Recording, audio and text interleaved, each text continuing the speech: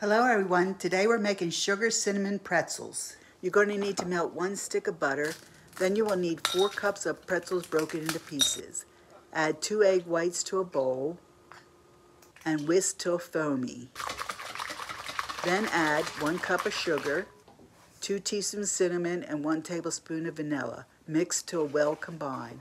Then add the pretzels and toss till they are completely coated. Pour butter on the sheet pan and spread pretzels in an even layer over the butter.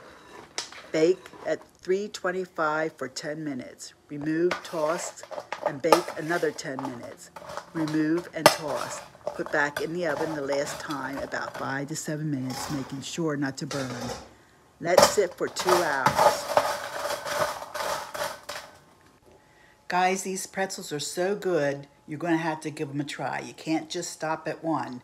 They are that good.